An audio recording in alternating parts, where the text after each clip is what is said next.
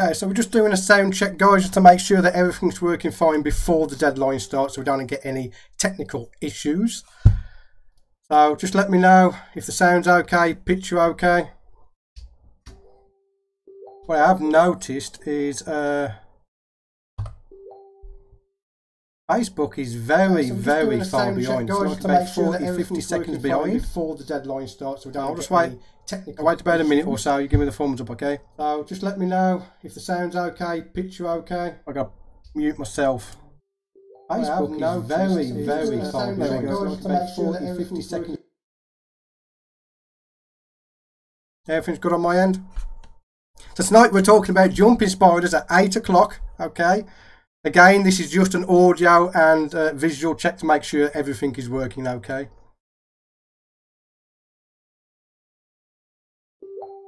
Sound good? Sounds good? Sounds good. I've got my tunes on, I've got my mojo on, I'm ready to go. Just waiting for 8 o'clock, so we got about 17 minutes to go. Okay then. I will see you in just over 15 minutes, guys, okay?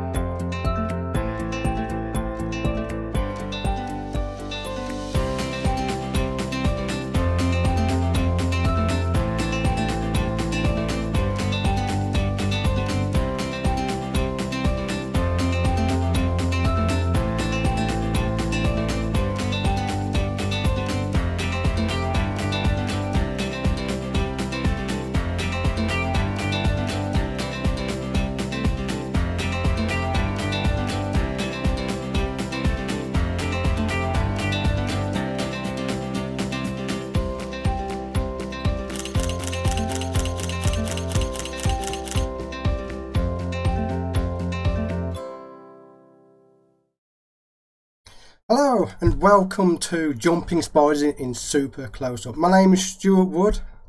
So first of all, I would like to thank Laowa for having me back for another live stream.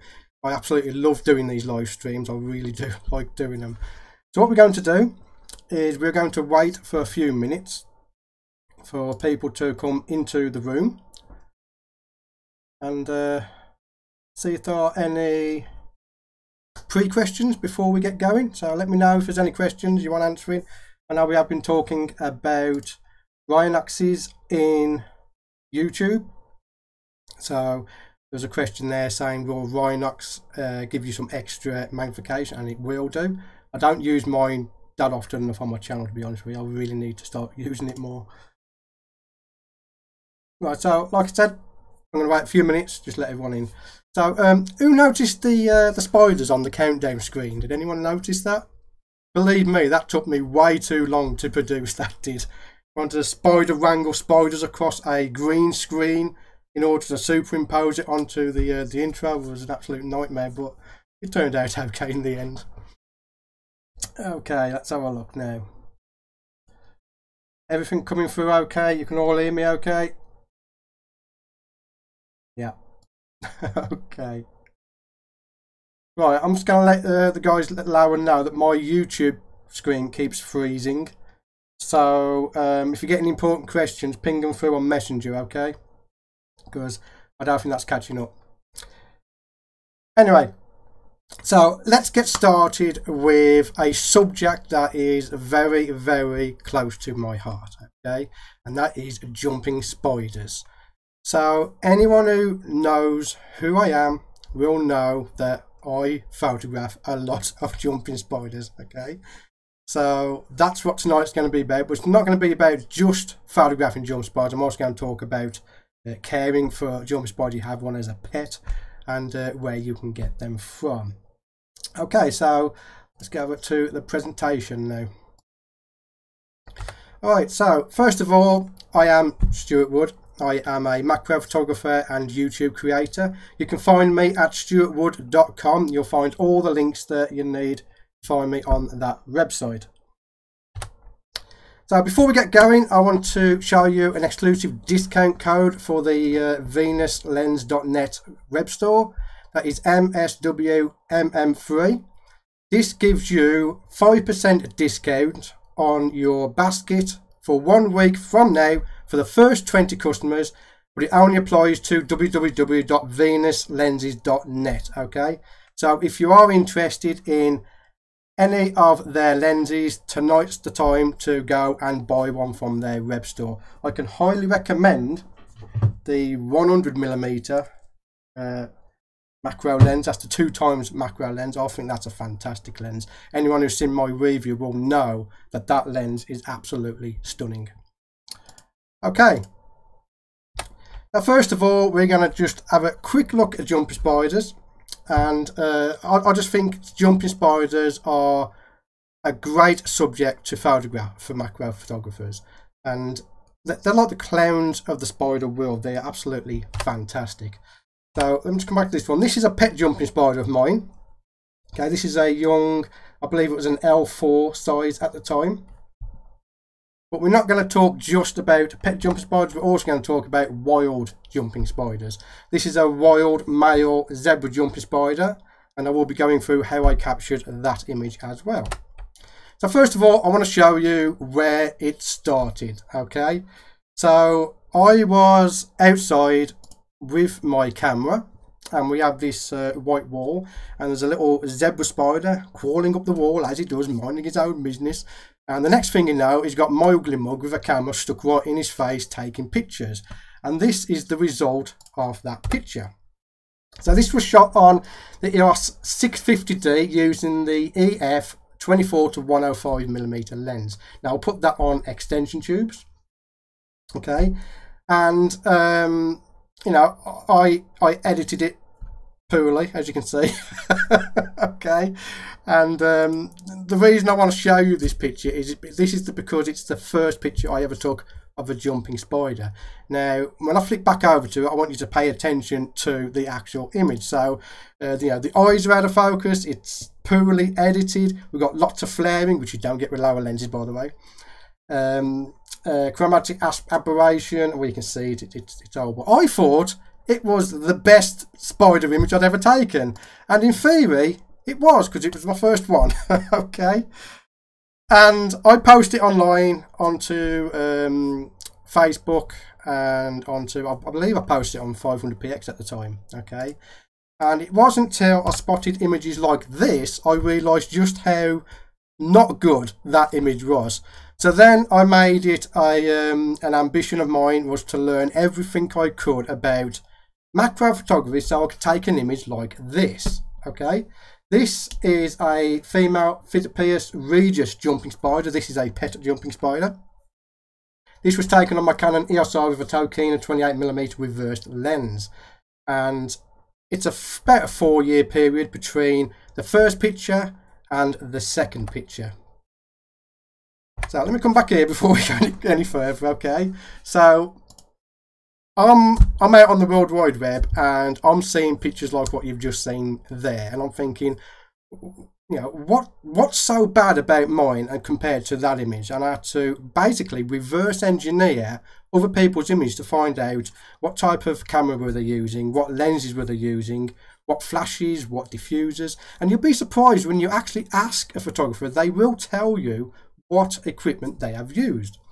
Now in the UK we have what's known as a zebra jumping spider, very common spider, very small, very skittish, and it proved very hard to photograph this spider, particularly to practice macro photography. So I did a little bit of research, and what I found out very quickly was that a jumping spider as a pet is actually a thing. Believe it or not, you can actually go online and buy yourself a jumping spider like you would do with a tarantula or anything else pet related like that, which is you know, it baffled me. It really did baffle me. So I went and I bought myself a jumping spider. So for the folks in the UK, anyone who knows me will know this website. This is spooderNest.com. This is where I get all my jumping spiders from. They are they're captive bred.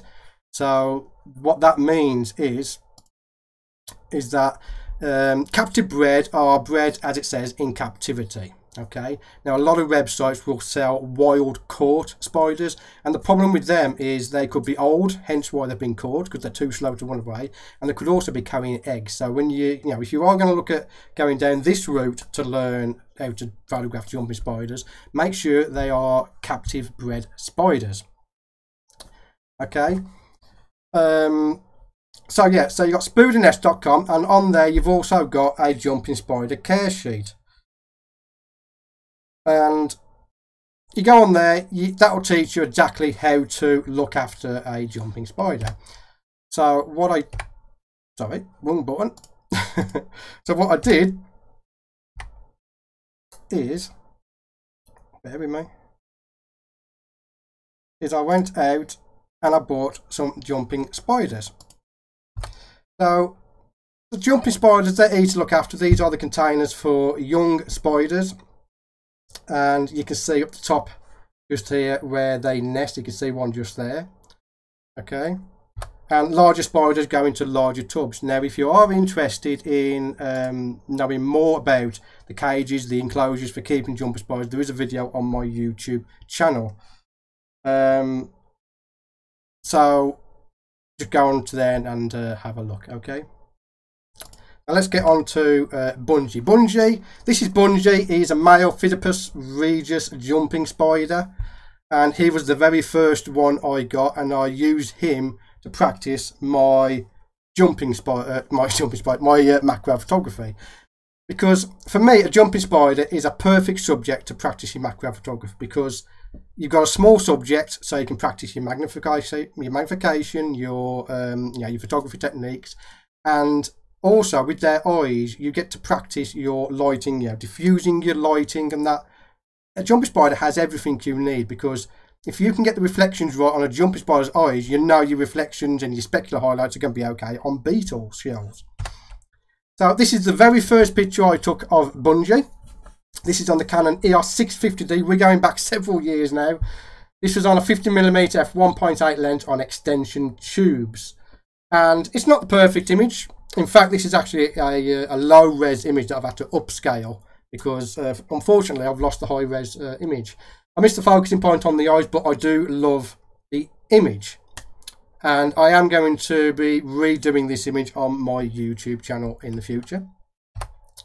Now, here's the setup that we used for that. We have a dandelion clock, which is placed on a wire to stop it drooping. And the coloured background is actually my monitor that I was using.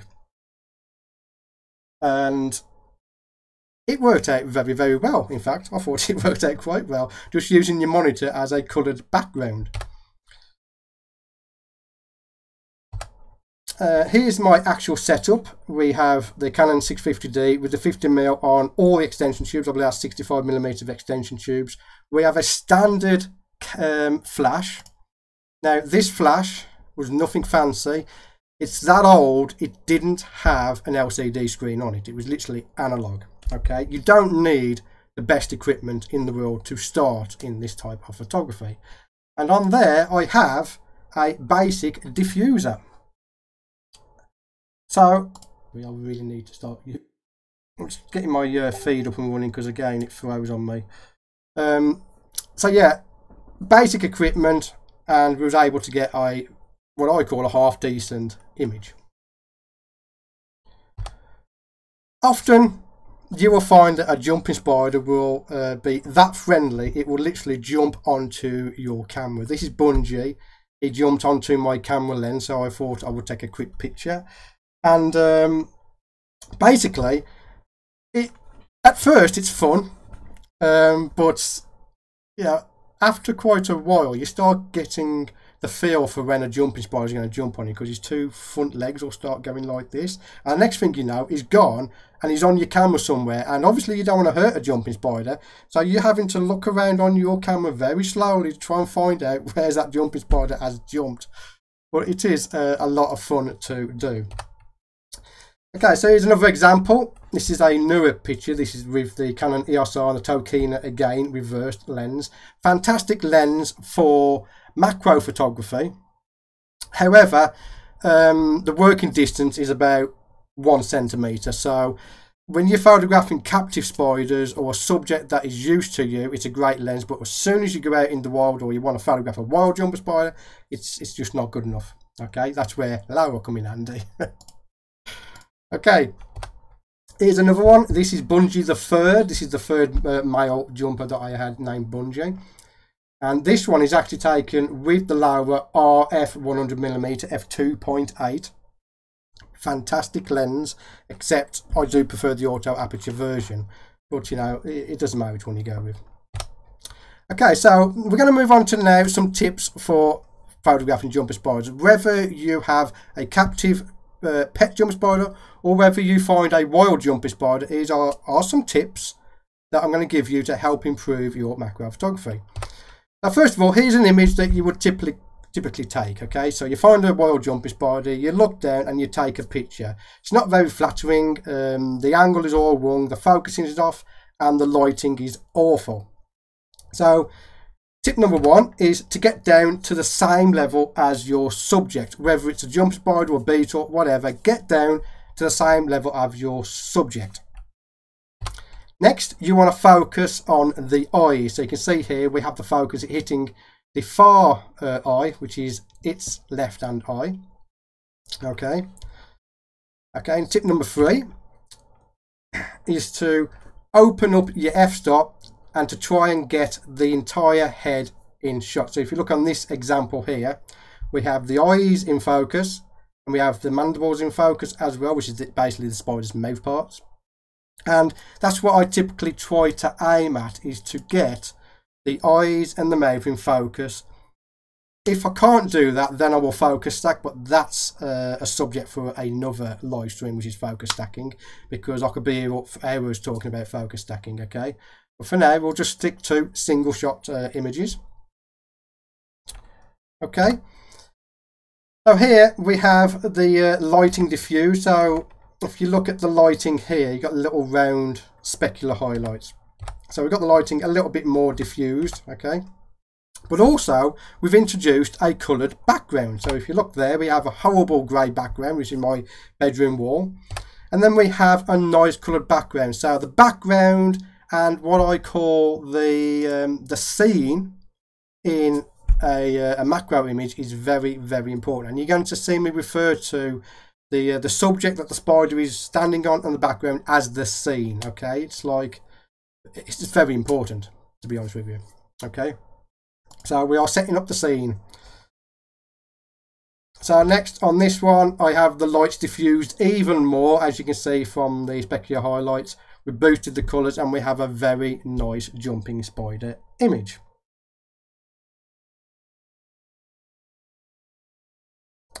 Now, so there's a couple of tips for improving your macro photography. These tips work for all kinds of macro photography. You want to get down low, face the subject face on, focus on the eyes. It's basically the same principle you would do for portrait photography. And in fact, a lot of my lighting setups are actually reverse engineered from portrait lighting, which is very interesting. I should really do a video on that as well.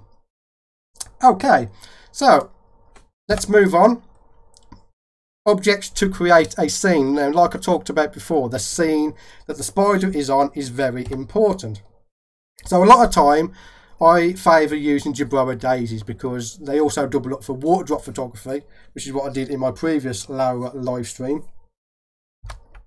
So here are some examples of some objects I will use with jumping spiders. These are dried out leaves. We have a dried out Jabrara daisy. I want you to take note of the dried Jabrara daisy because that's going to prop up later on in the stream.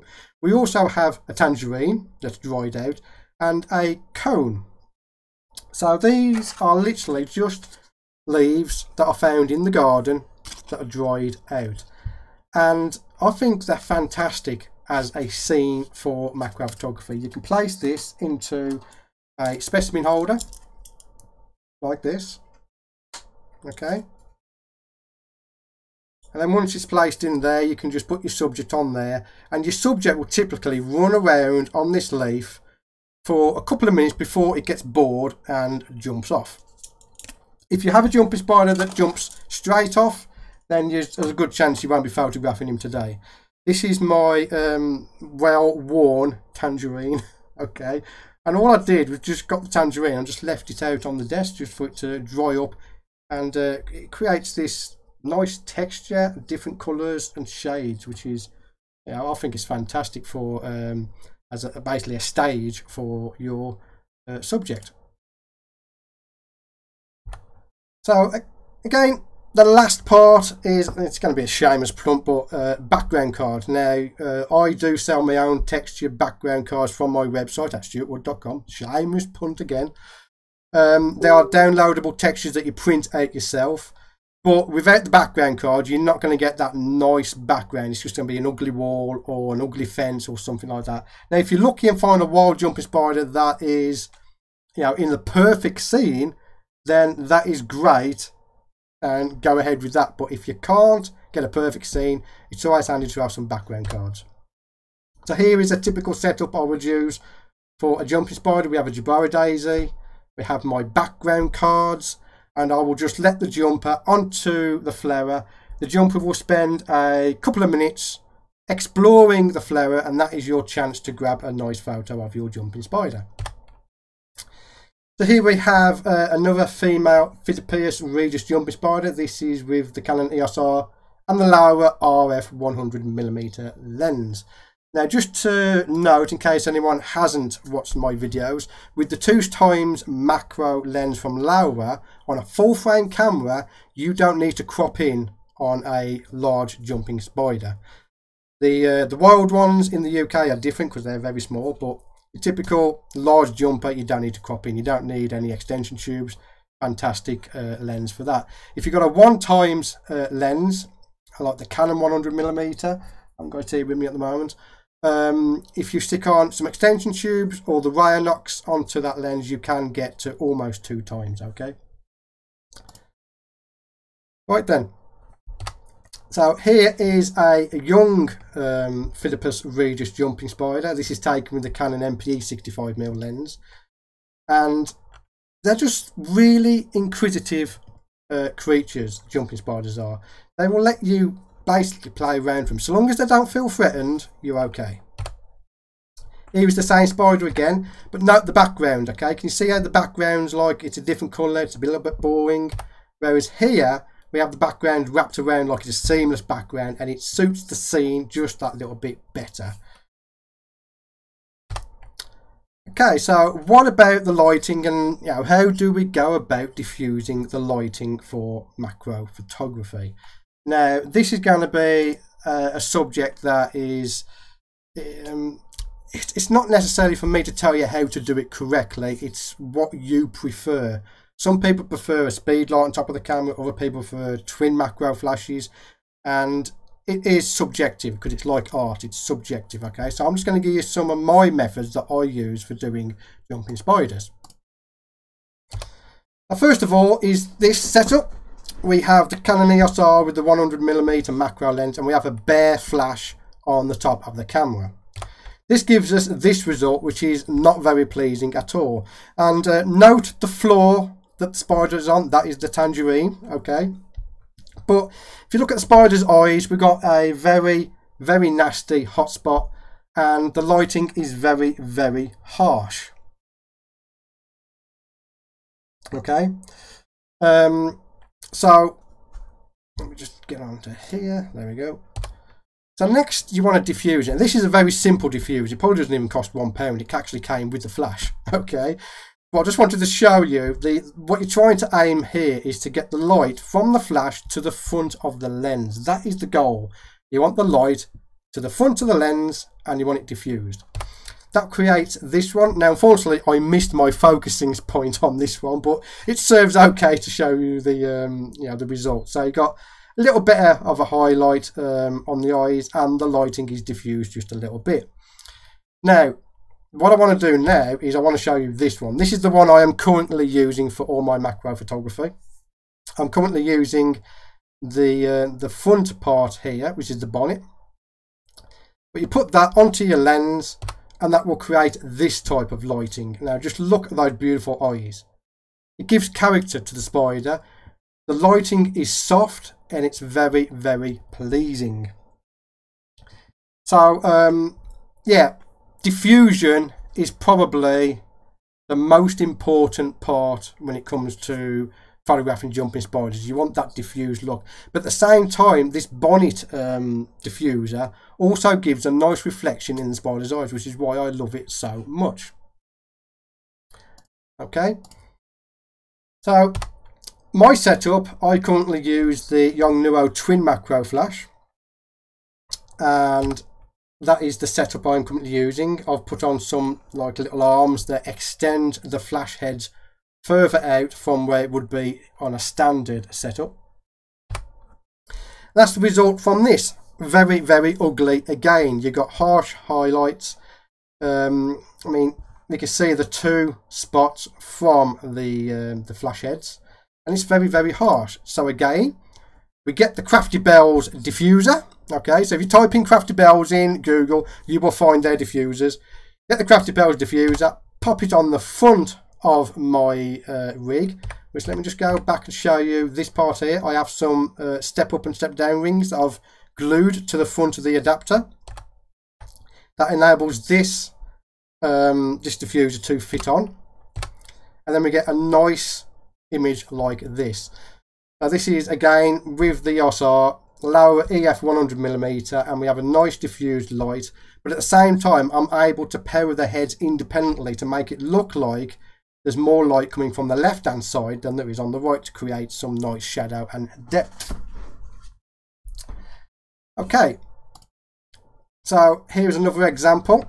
This one is taken with the Canon 100mm with the Ryonox. So anyone who's interested in the Ryonox DCR 250, this is the type of magnification you're going to get out of a full frame camera. It's going to be roughly around 2 times macro.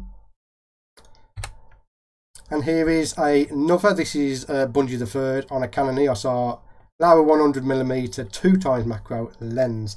And again, you can see the reflection in the eyes. It just looks gorgeous.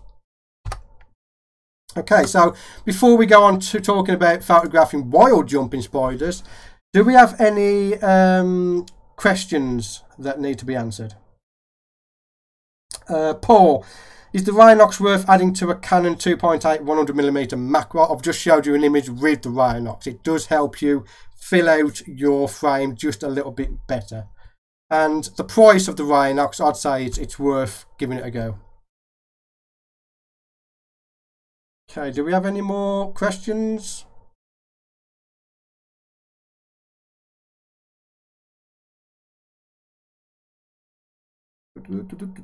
No? Okay, I will continue.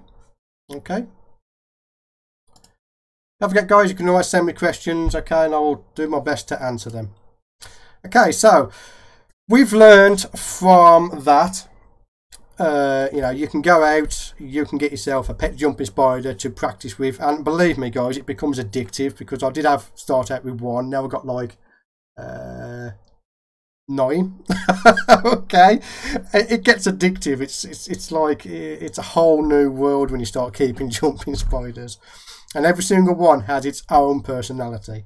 But we have pet jumping spiders so that we can practice, not just doing our setup, but, you know, practice with our setup, practice with our lighting, and practice diffusing our lighting, so that we can do the same with wild jumping spiders.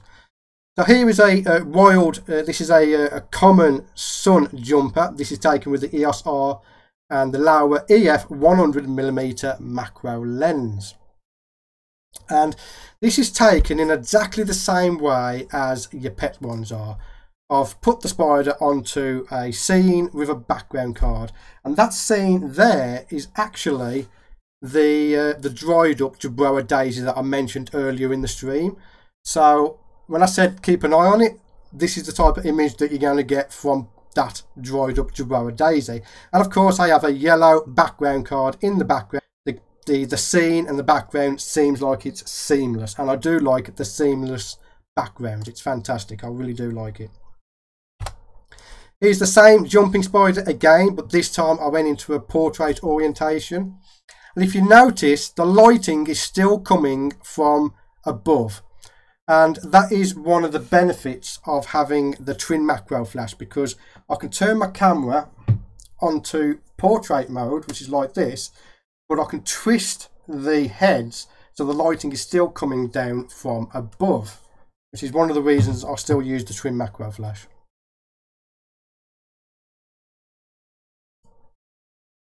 Okay, so again, here's another wild jumper. This is a male zebra jumping spider.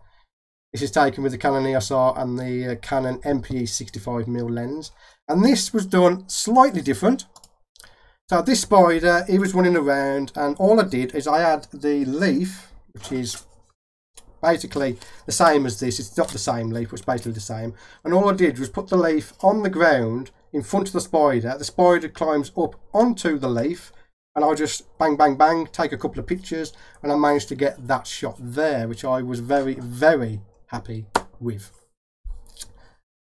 Okay, have you ever used a studio lamp to take macro shots? Yes, I have. I've actually got a video on my YouTube channel where I use a massive studio light to do macro photography. You can do it. It's a bit bulky, but you can do it. Okay. Now next, we have another, this is a female jumping spider.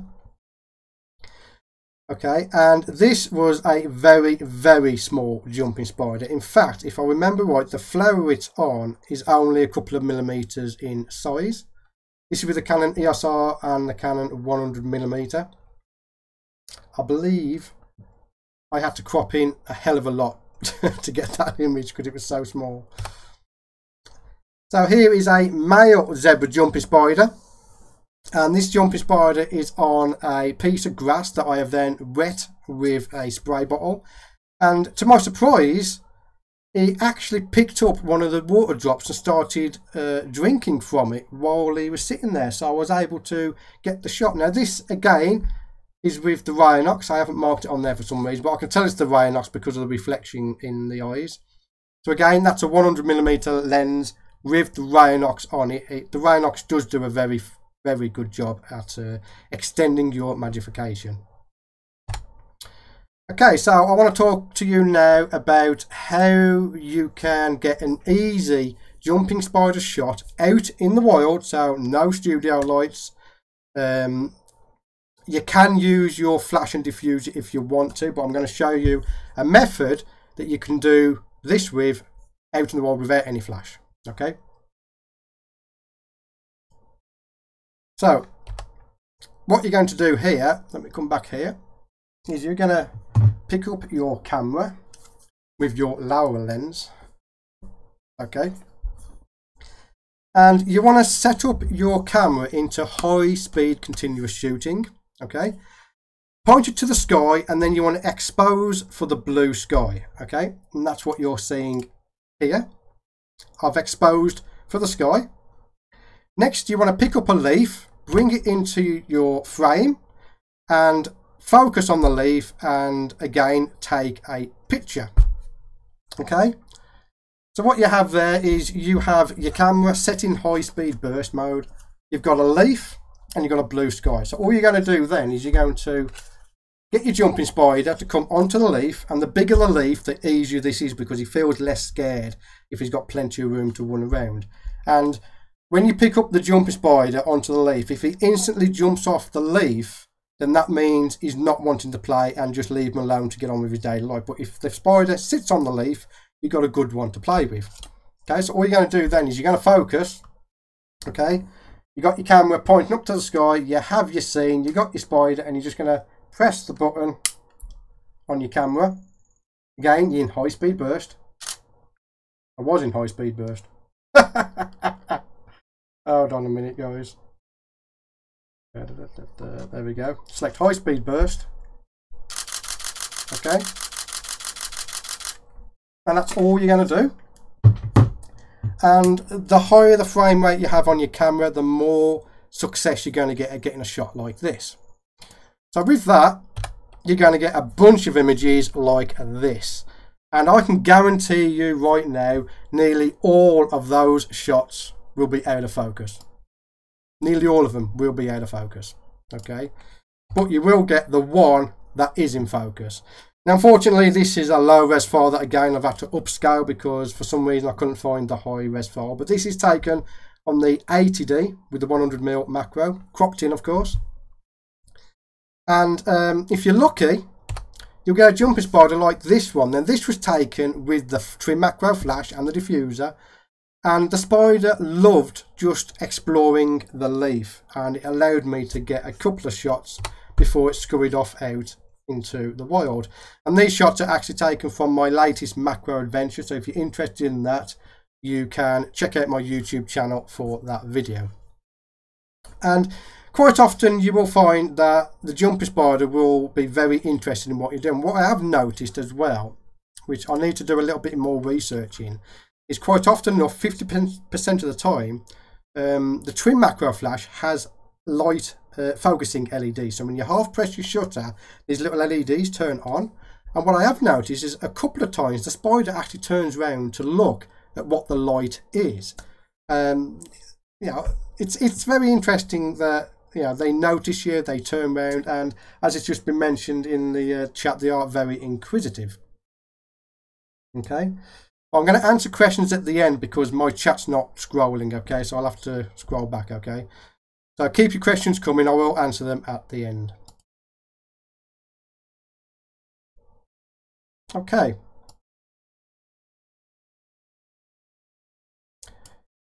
all right, so one very important thing to do when you're out and about, particularly if you are photographing wild jumping spiders, don't forget to ID the spider. Now, when I'm out and about and I grab an image like this, now this has been processed in Lightroom, it's hard for you to ID what the spider is. So what I will typically do is at the same time I will take a top shot of the spider and a side shot of the spider. Okay, and all you got to do is you got to type in, because we know what type of spider it is. It's a jumping spider. Okay, so all you got to do is type in jumping spider of your location. So if you're in America, type in America. If you're in Australia, type in Australia. Okay, and quite often in Google you will find a ton of images, a ton of information on websites, so you can ID a spider. And from those images I was able to ID that this is a common sun jumping spider.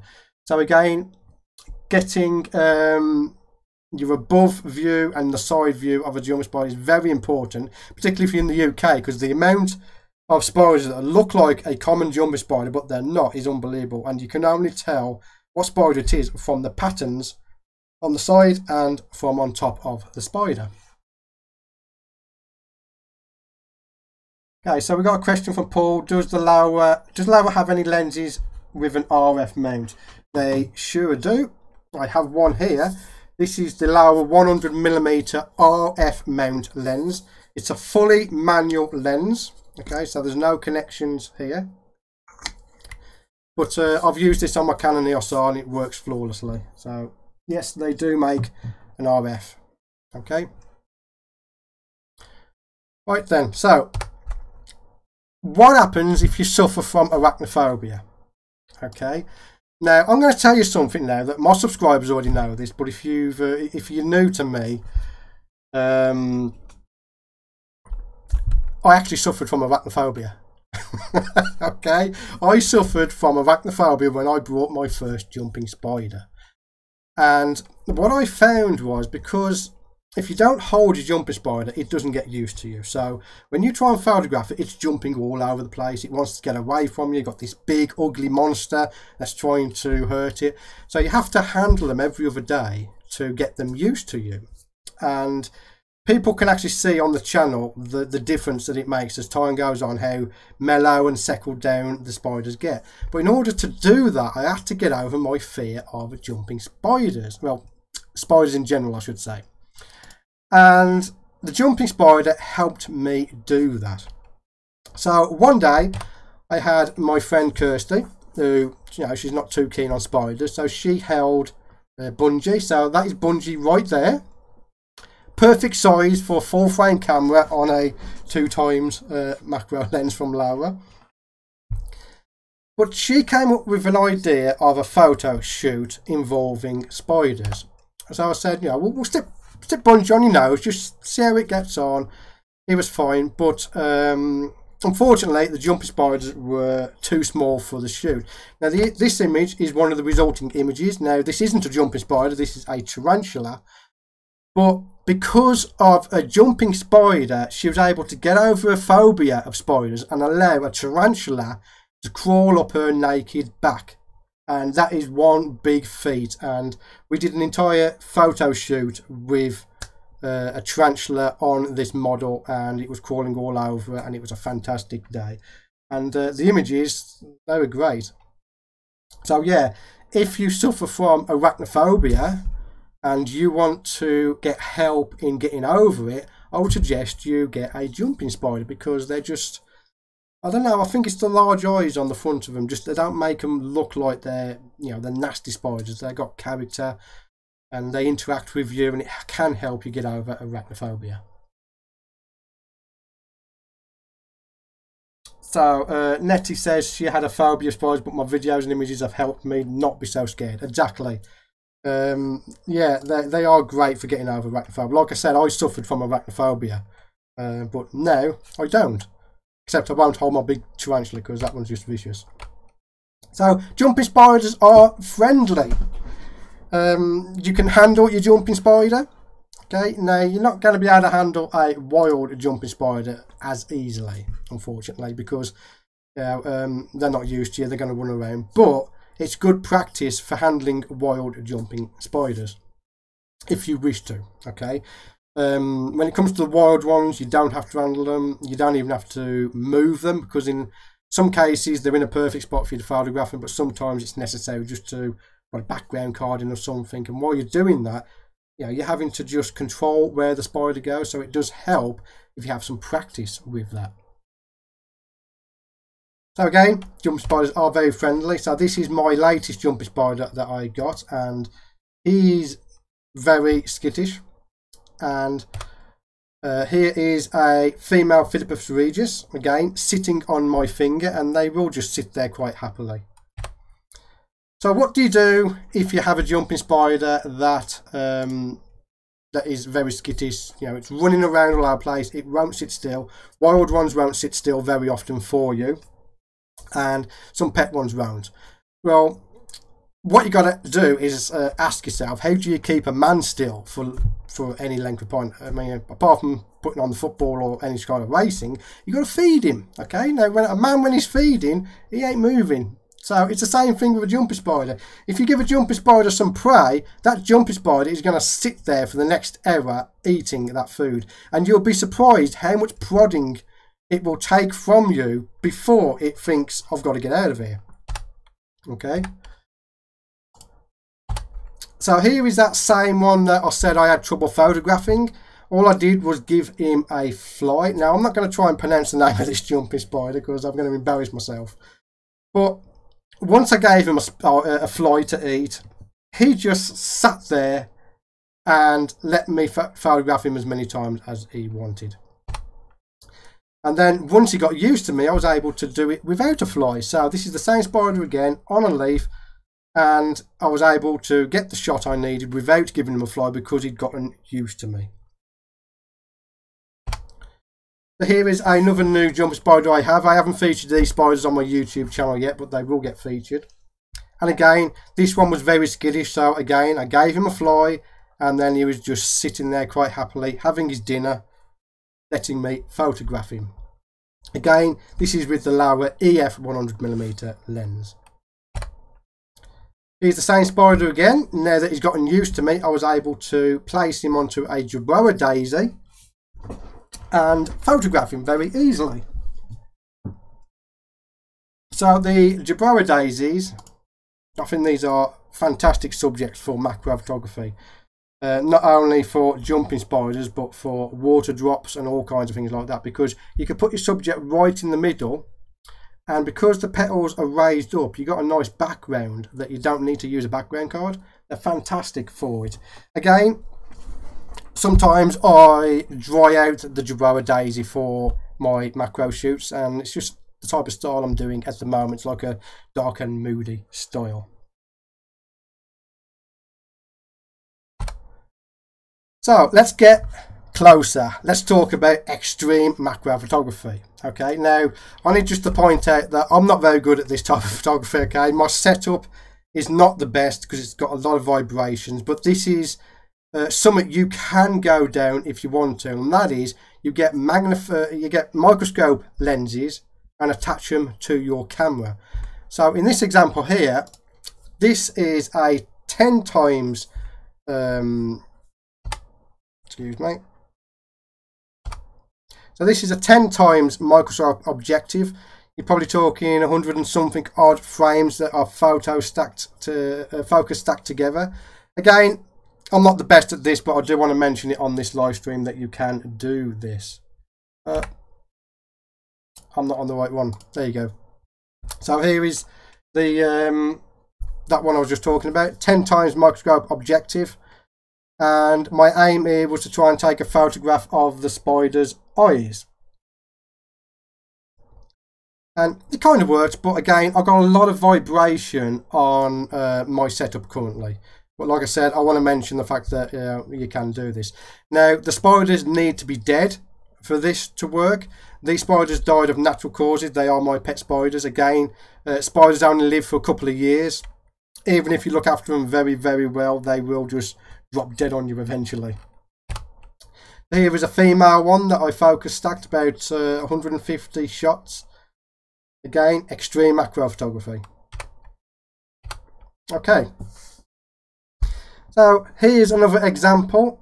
We have, I believe it's a flower. I believe that's a Jabrona daisy with another Jabrona daisy in the background.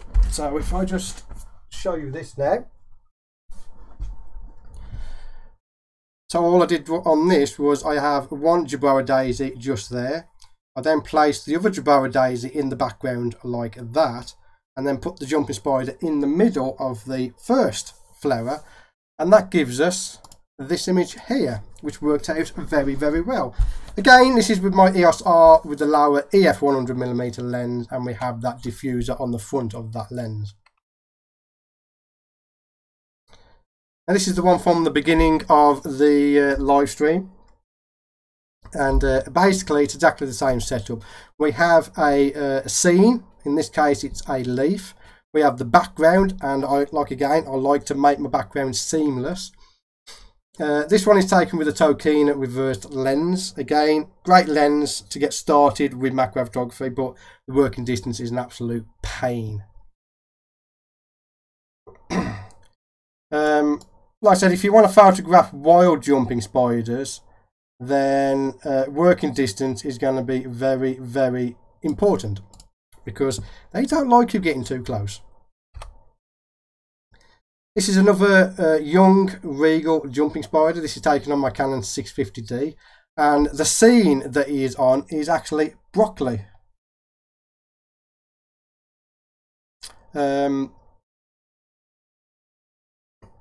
Okay. Am I coming through okay? Because Alan says he can't hear me.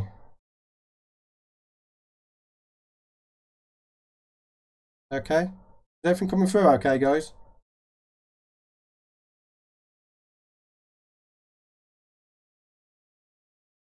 Just let me know quickly if everything's okay, because someone says they can't hear my voice.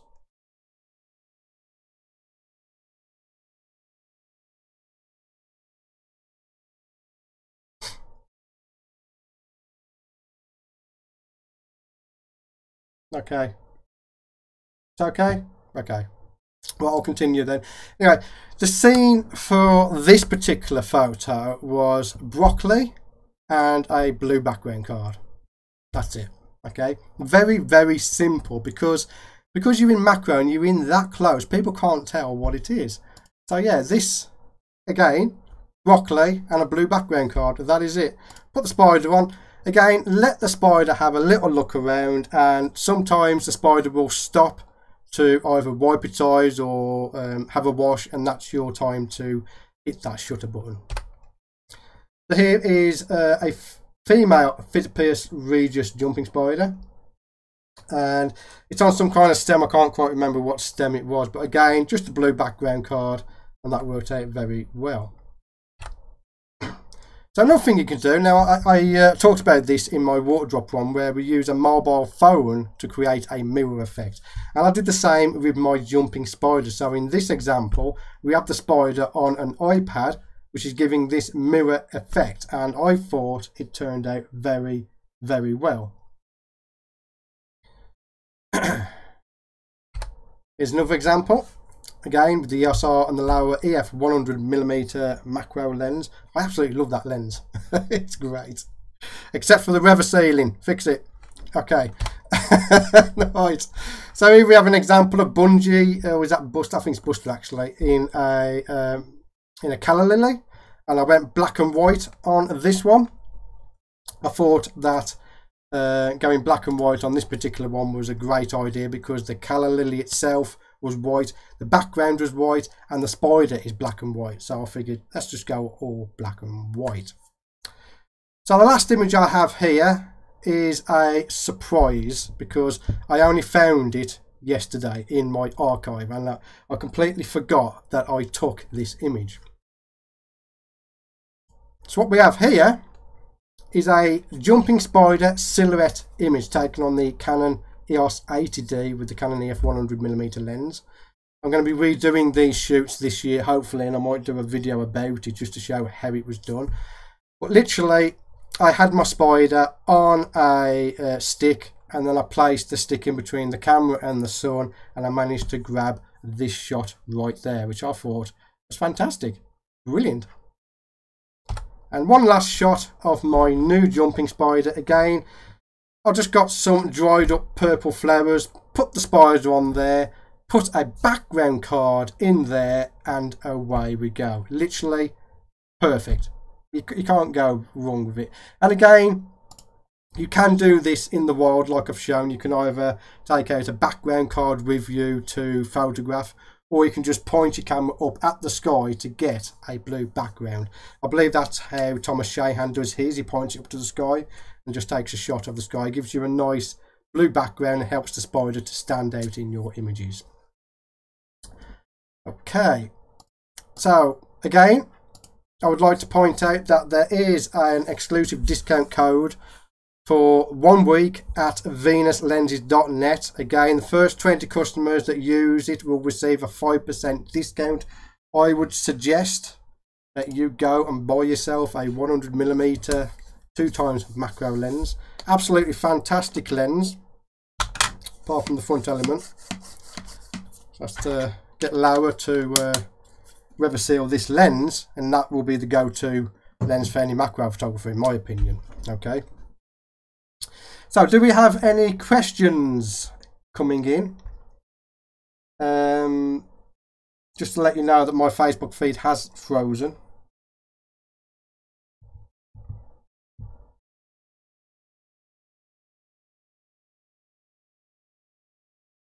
Okay, so everything's working at the moment. Let me have a look for questions.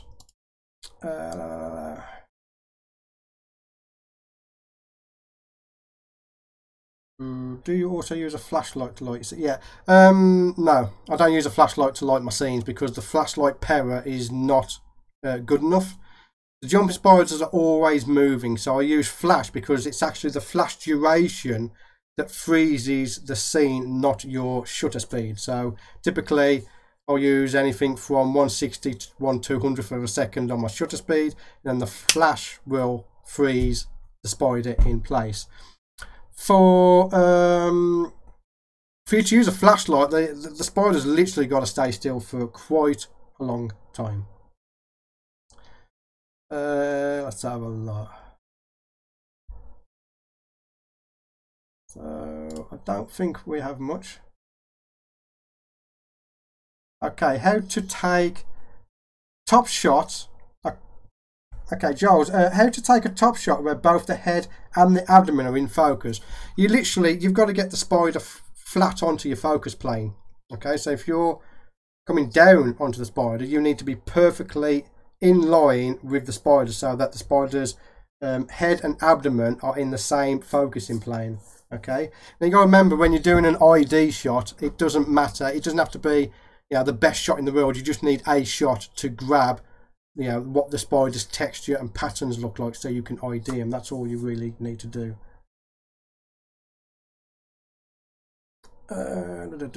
Any more? Talking through okay.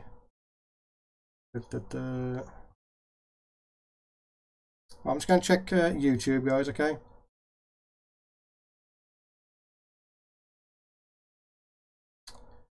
Okay, we've got questions for Laowa. I can't answer those questions, unfortunately. The Laowa 100mm, which is this lens here, is $450. Okay.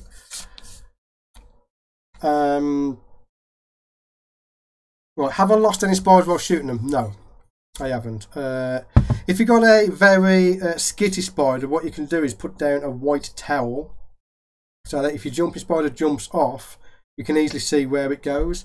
And my desk is actually sealed all the way round because I knew I'd be photographing jumping spiders, so I sealed it all the way round the wall to make sure there's no gaps that the spider can run into. But I'll be honest with you, I've hardly had any that actually run away. They mostly just sit around. Tips to obtain a better manual focus. Are you talking about focusing on your subject? Is that what you're talking about? If you're talking about focusing on your subject, I am going to be doing a video about focusing for macro.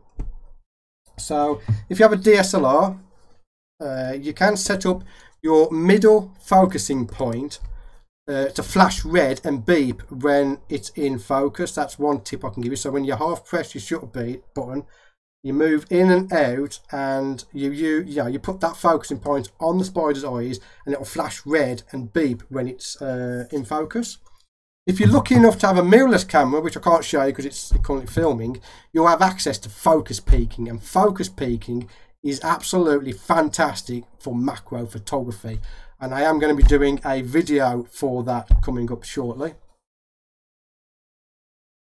We've got a lot of questions coming in for Laowa that I can't answer, unfortunately. Are you going to be reversealing this? I believe Laowa will possibly look into reversealing if they can get the engineers to look at that. Okay, I haven't tried the 2 times to 5 times yet. They are going to be sending me one in a couple of months. Okay, so I will be having that on my channel. Okay.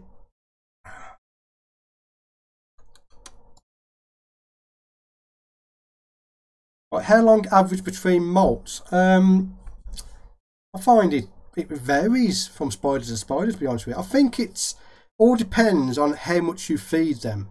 Okay, so if you feed them a lot, they'll molt a lot quicker, I believe. Don't hold me to that, okay? But generally, mine will molt every month or couple of months. I feed my spiders every 2 days. I miss them every 2 days. Again, I've got a video on my YouTube channel, because we can talk for an hour just about jumping spider care. Okay, but yeah, and you'll know when a jumping spider's molting because it'll make a little hammock up the top of its enclosure, and it'll go in there and it won't come out to feed, it won't come out to drink. And when it does that, you just don't disturb them, leave them be, and eventually they'll molt. You'll see their old skin and they'll kick it out the hammock, and that's when you're ready to go for a a photography session. Another tip I can give you with your pet jumping spiders is never try and photograph them on feeding day, because they've got one track mind, and that's food. All they want is food. Generally, I will feed my jumping spider and then I will photograph them the day afterwards. Okay.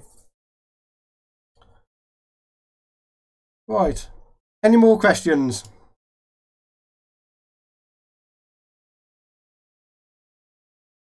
My Facebook is frozen.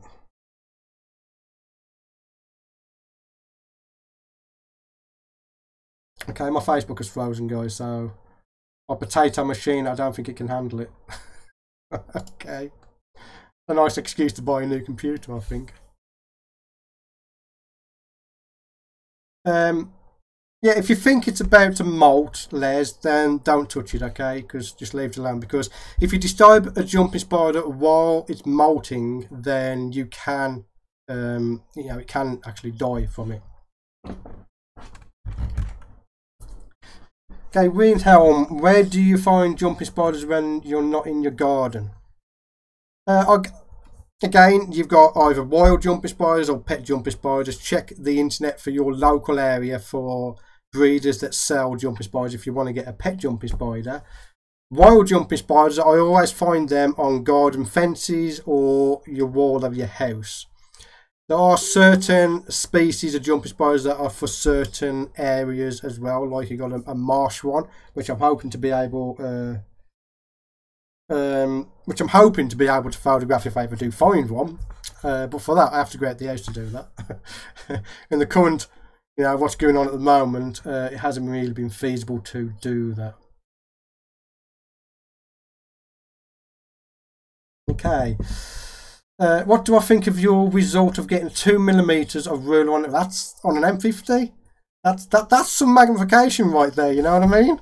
2mm of a ruler on an M50. In case you don't know what I'm talking about, if you want to work out what your setup's magnification is doing, just photograph the millimeters on a ruler, okay, and then you take that number and you divide the sensor's millimeters in width.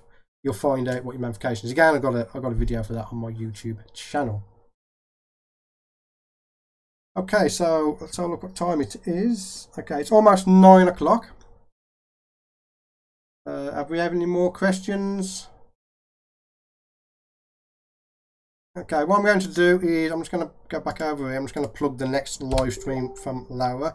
Again, my name is Stewart Wood. You can find me at stewartwood.com. Okay, I'm going to get back to answering some more questions in a minute, but if anyone hasn't got a question, then you're free to go if you wish to, but I will be answering some questions. So next week's live stream is the Laowa collection to all the lenses I've loved before by Michael Riddell. Now, me and Michael are friends, so I'm going to be looking forward to this. This is going out at 8 o'clock Sweden time, which is 2 in the afternoon in the US. And again, that is next Friday. So I will be most likely in the chat bugging Michael. I might ask him some awkward questions. Okay. Right, so Giles' question I've answered. Yeah. Okay. Very disappointed that my Facebook feed froze, I'll be honest with you. I don't know what's going on there, but room for improvement. Okay, so I'm going to hang around, guys, for any questions about macro photography or jumping spiders in general. Let's see if I can get one out for you. Come here, Bungie. Oh, Bungie is mellow. He's mellow. Okay. Come on, then. Go on, fella. So, here's Bungie. You're not going to be able to see him because this camera's not going to focus on him, I don't think. Go on, there you go. See him? There's Bungie. Say hello. You know I had to get one out before the stream ended, didn't you? Come on, focus. Okay. You're not going to focus, are you? There you go. So there's Bungie. He likes to come out and have a little bit of a play, he does. But yeah. Jumper spiders are great pets as well. I really do like them. Right, let me just put him away because I can't look at the camera while I'm handling Bungie because it would be dangerous to the jumping spider if I was to concentrate on the camera and not him. Okay, there we go. That's Bungie. Right, let's have a look. Yeah, I've done the manual focus again. If there's anyone out there who's interested in macro photography, you've got an old camera and you're looking to upgrade to a better camera, I would recommend you go mirrorless every single time, okay? Because you can see your exposure in the EVF. You can see your depth of field preview by pressing in a button to see the depth of field preview. You've got focus peaking, which is absolutely fantastic. When you move your camera in and your spider's eyes highlight in the colour you've selected for focus peaking, you just press the shutter button. Bang, brilliant. So if you are looking, you know, if you are looking at upgrading, go mirrorless. Okay. So yeah, again, when you're looking at tips for focusing manually, okay, you just move your usually you set your lens's focus first. So if you look on the Laowa lens, I can set it to 1 to 1, 2 to 1. So you set your magnification first, okay, and then you grab your camera and you just move it back and forwards. Again, you set up your focusing points so they beep and flash at you. When you're on the spider's eyes, it'll beep, it'll flash, you can press the button and away you go. Again, if you've got a mirrorless camera, then focus peaking is your best friend. Okay.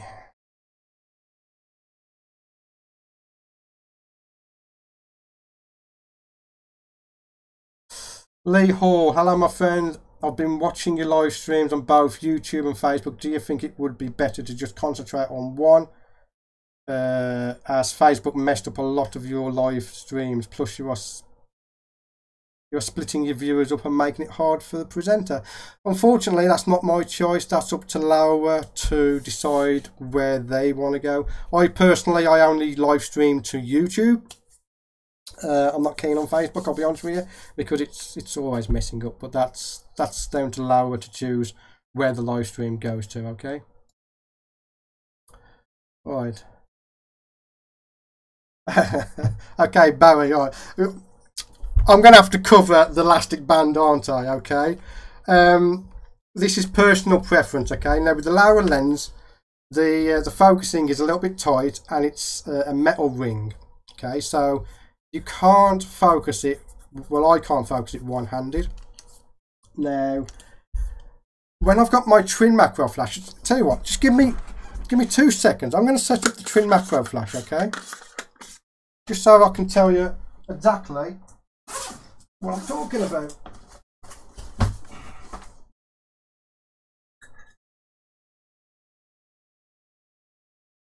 Okay.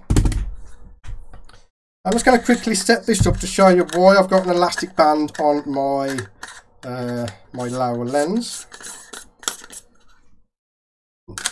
And it's all about handheld, okay?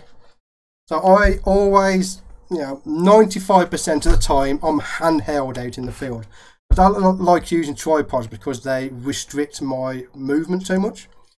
So when you have your camera like this, so we have, this is the 80D with the Laowa 100mm lens, and I have my, hopefully you can see this, so I have the adapter for the twin macro flash, okay? So when I'm out in the field, this can turn, okay? You can turn it around any way, which way you want. And also, it's great to hold to steady your camera. So I have my right hand is on the grip. My left hand is holding the front of the lens like this, okay? That's being pushed into my eye, okay? And what I've got then is I have a thumb to do the focusing. So let's say I've got it set to 2:1 and I'm moving in and out, but then I find a composition that's nice with the foreground, the background, and the spider is slightly out of focus. What I can do is with the elastic band is I can just turn it very easily, because the elastic band is giving me more grip on the actual lens itself, on the focusing ring. So then I'm able to just very, very fine tune focusing, and it also works very well for video doing that as well. So the elastic band gives me more grip on the focusing ring on the Laowa lens to be able to twist it with one finger. Okay, right, any more questions? If not, I will shoot off.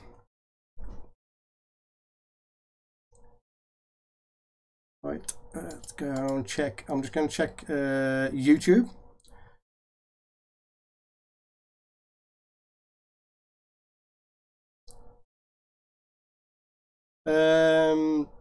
Let's have a look. We're talking about adapting the glass to Sony's, because Sony's don't have the automatic aperture. I've heard some good points and some bad points about adapting the lens, Canon lenses to Sony's. I think it all depends on the quality of the adapter. Okay. How long have we had Bungie? I've only had Bungie a couple of months now, Donny. That is Bungie the 3rd, okay? Again, jumping spiders, they don't live very long, so one piece of advice I would give you is don't get attached to your jumping spider, okay? Because my original Bungie, I got really attached to him. I was taking all pictures, and then one day I woke up and he was just dead. So yeah, don't get attached to your jumping spider, okay? Any plans to get a focusing rail? I actually have a motorised focusing rail, but again, my current setup is not brilliant for it. I might try and stabilise it for future videos, but at the moment I'm concentrating on handheld stuff. Okay.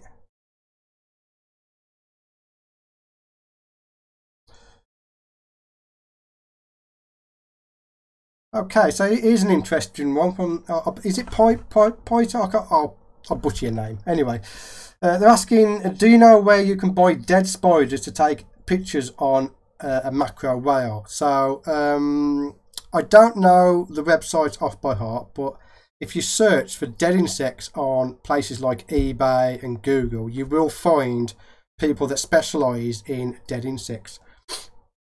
Another place you can go, I mean, I don't know where you live, okay, but in the UK we have a lot of entomology shows where you can go along and you can see and buy dead insects. Now obviously at the moment they're not going ahead, but when all of the current situation calms down, you can go to a show, and from there you can buy things like bullet ants and stuff like that they can use for your extreme macro photography.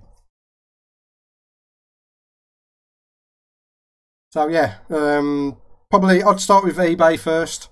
If not, have a look on Google.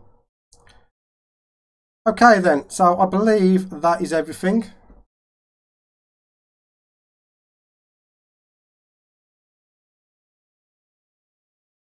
I'm just going to double check to make sure there's no questions, because again my Facebook's frozen up. So when am I doing my live walk around the garden? I don't know. Maybe a couple of weeks, I'll see.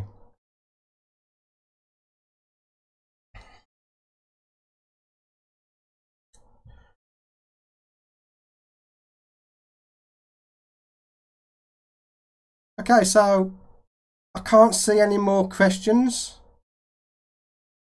Okay, again, we just come back here.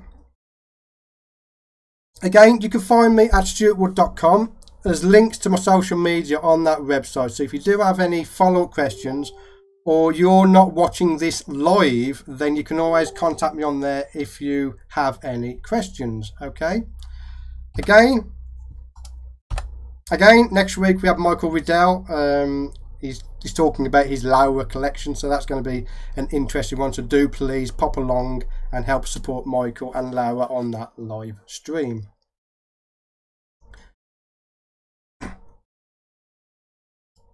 Right, there you go. I've got the right screen this time. So yeah, Michael Riddell again is on next week. So again, pop along and see if you can ask him any questions about his Laowa collection. So I'm going to leave it there. Again, I would like to thank Laowa for having me along. Hopefully they will ask me again to do something similar in the future. I have ideas. Okay. Okay. I want to thank all of you for watching, coming along, liking and asking questions. Again, my name is Stuart Wood, and again I will see you on the next